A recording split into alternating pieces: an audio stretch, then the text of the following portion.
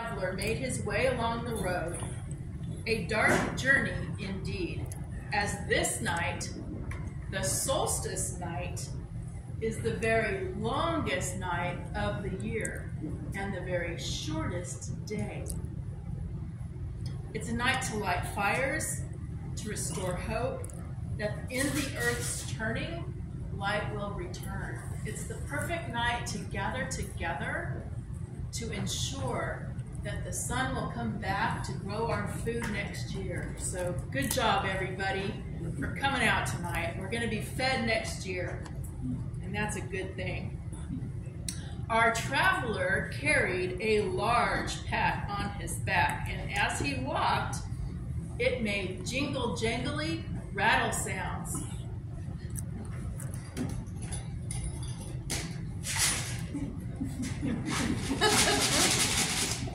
The road led him past fields and streams, farms and dreams, and finally to a quaint little town. It's a pretty town, he thought to himself, with painted wooden houses and red brick houses, big trees and clean streets and barking dogs. He jingle-jangled along. Times were hard. Mothers and fathers went to work every day and returned home at night tired and cranky. Parents are never tired and cranky.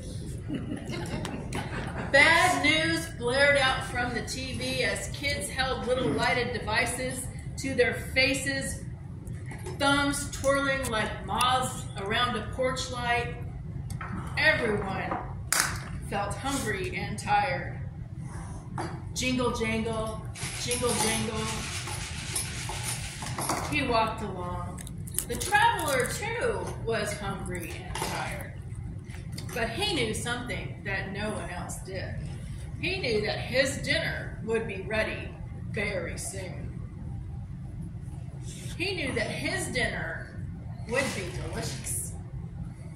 He knew because magic is real. And he had a magic stone, and he knew that he would be dining on delicious stone soup, but more about that in a minute. Jingle jangle, jingle jangle. The traveler jingled along down the sidewalk. "Hello," said the traveler to a man and his child who were walking down the sidewalk too. There was no response, and the two hurried away. "Good evening," said the traveler to the woman getting out of her car, tipping his hat. But there was no response, and the woman looked quickly away and ran inside her house. Jingle jangle, jingle jangle. "Greetings," said the traveler to the woman and children who were on their front porch. But there was no response. They turned to each other in surprise. The people here, it seems, are not particularly warm or hospitable to strangers. Perhaps they are just too hungry and tired, thought the traveler to himself. "I know what to do," he said. Unfazed by the lukewarm reception, he turned into a little park and got busy. Off came his big pack from his back. Then he gathered sticks and limbs that had fallen from the numerous trees and arranged them just so, smiling at the thought of what was to come. He took out a large iron pot. Whistling a merry tune as he did so, he proceeded to light a fire and dance a little jig. He filled the pot with water from a sacred well nearby. And while waiting for the water to boil, he rubbed his hands together, got warm by the fire. With a great flourish, thank you, he produced a soup ladle and tested the water.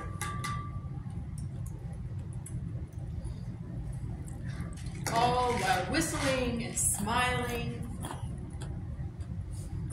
All this activity was attracting attention. Faces began to appear at windows and on porches. The townspeople began watching cautiously, curiously, skeptically. Finally, out came a young man who stood across the sidewalk watching the traveler, who joyfully stirred the water in the pot. "What are you cooking?" he asked. "Stone soup," came his cheerful reply. "Stone soup? I never heard of such a thing. Soup from a stone? That's preposterous," said the young man. "Stick around and have some when it's all done," said the traveler. Then a couple came out and stood by the young man. "What's he doing?" they asked. "He says he's making stone soup." "Soup from a stone? That's preposterous," they said. A crowd was starting to gather around the traveler as word began to spread about the curious activity happening in the park. He continued to whistle away and warm himself. Finally, the water started to boil. The traveler, with great ceremony, produced the magic stone and held it in front of the gathering crowd. He carefully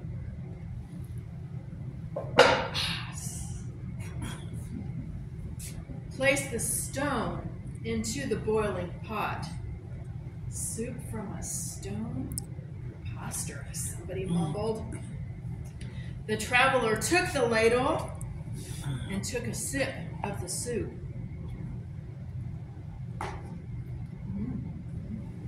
"Tastes good," said the traveler, "but it would taste even better if it had some blue potatoes."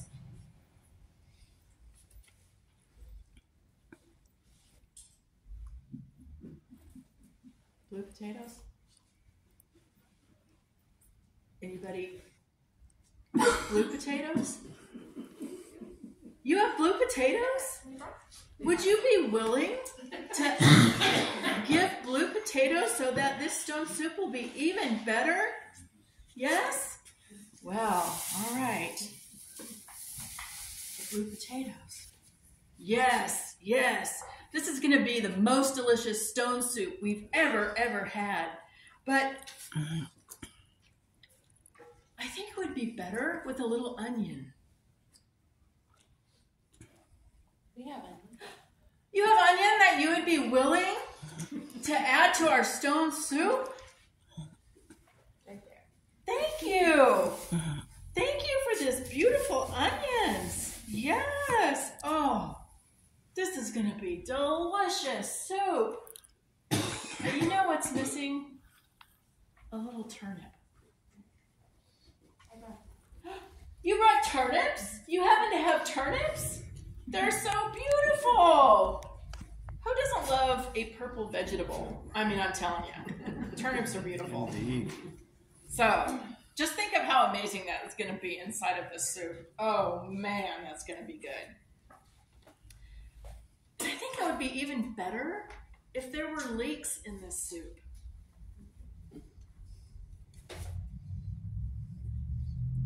Leeks? What? You have leeks? How wonderful! Saints surprise, we got leeks. Oh my goodness! We've got leeks and more turnip to add to the soup. How fantastic! That's so great!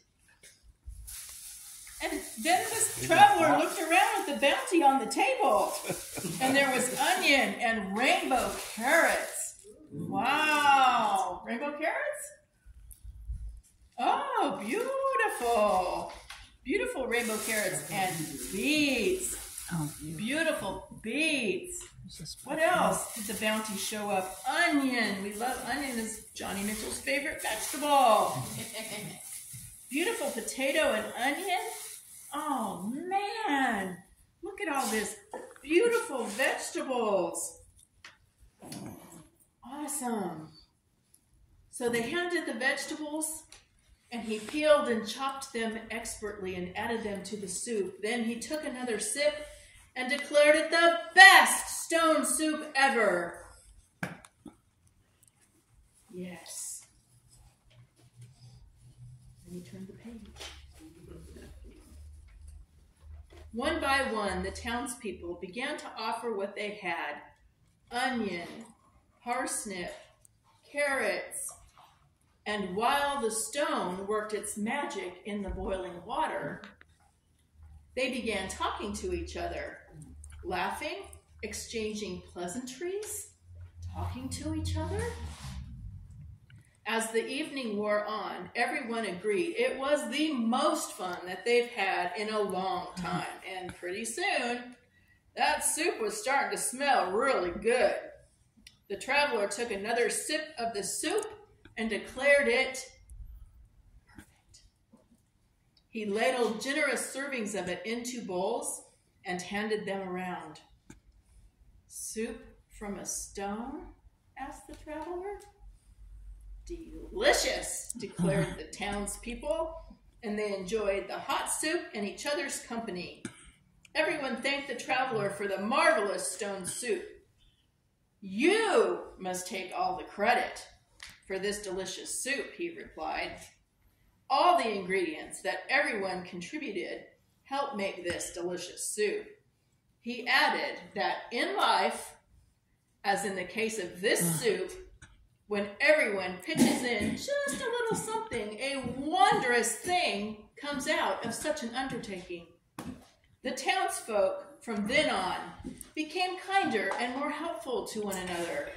They took turns reading books to little ones and older folks, sharing favorite stories. They brought beloved books to fill the little free libraries that are all around the town. They went to their beautiful library as a family and enjoyed all the wonderful programming at the Bartow County Library. And the traveler gently picked up the stone, replaced it in its carry bag, and went on his way warm and happy. Jingle, jingle, jingle, jingle.